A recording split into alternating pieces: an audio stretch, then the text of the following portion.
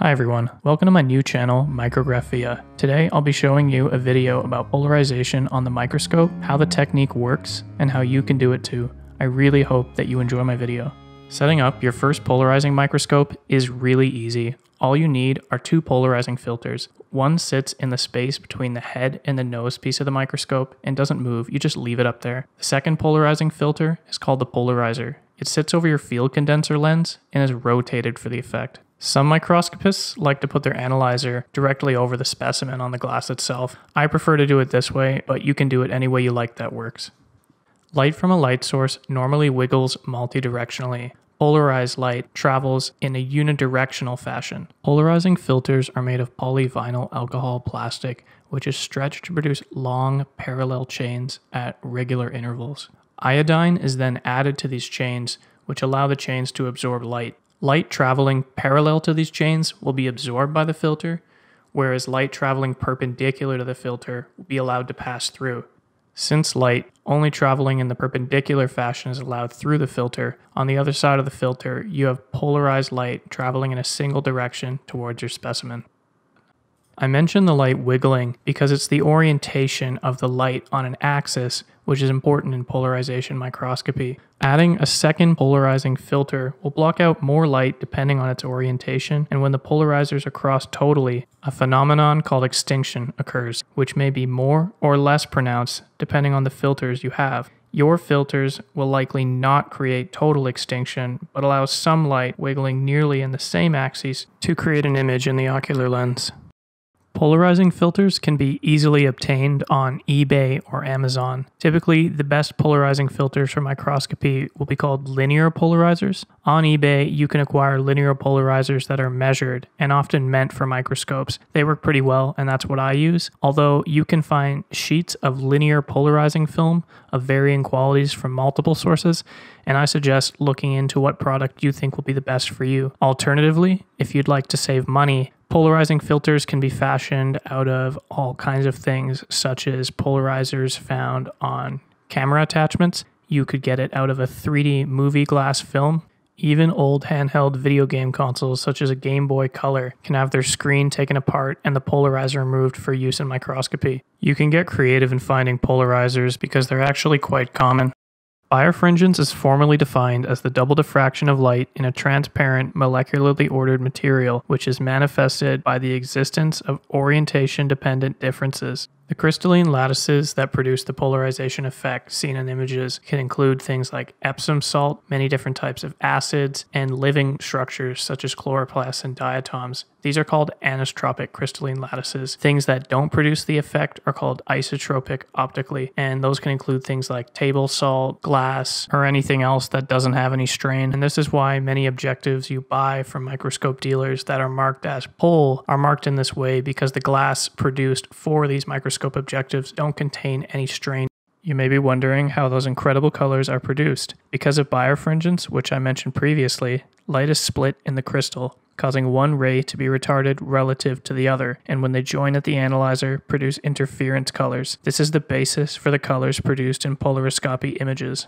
Next, I would like to show you how to make slides of your own. I'll start with Epsom salt, as it's often the simplest and easiest household chemical to work with. To start, you should mix about 1 teaspoon of Epsom salt into 250 to 300 milliliters of warm water. Next, agitate the mix until the crystal is fully dissolved within solution. Following this, take a pipette or other implement and take a few drops of the solution, spread it evenly over a pre-washed slide across the whole surface. Next, you'll want to form a thin crystalline layer of the Epsom salts on the slide by drying it over heat. I usually do this by holding the slide over a tea light about 1.5 inches from the flame. It's important to be patient doing this because you don't want all your crystals to form in one spot on the slide, nor do you want to burn them, especially if you're working with crystals that are easily combustible. Now you have a complete slide, ready for viewing underneath your microscope. Epsom salt always produces interesting and varied results.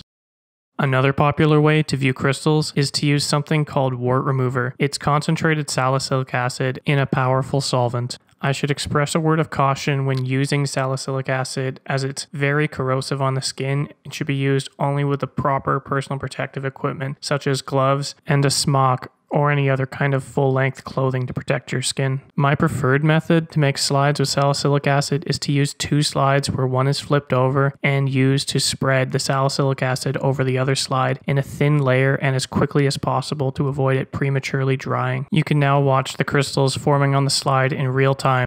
Isn't it amazing?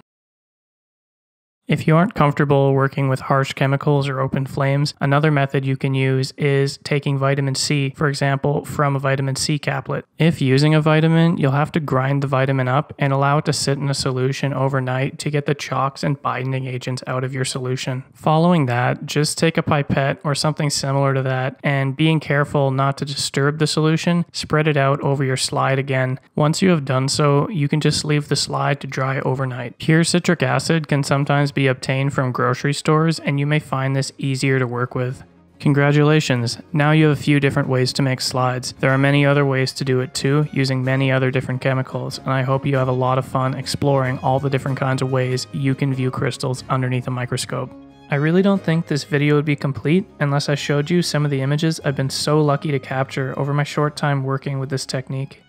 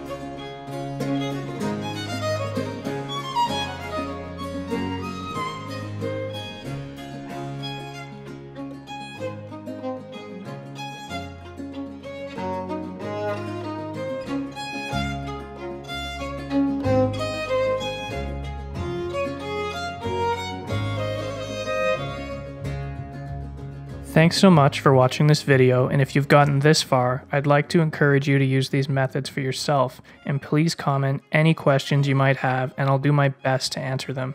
If you liked my video, please give me a thumbs up and subscribe for more content about microscopy and other fascinating scientific topics. I hope to catch you next time. I'd also like to thank those that supported me in the last year as I grew to love microscopy and learn to use microscopes. Thank you so much.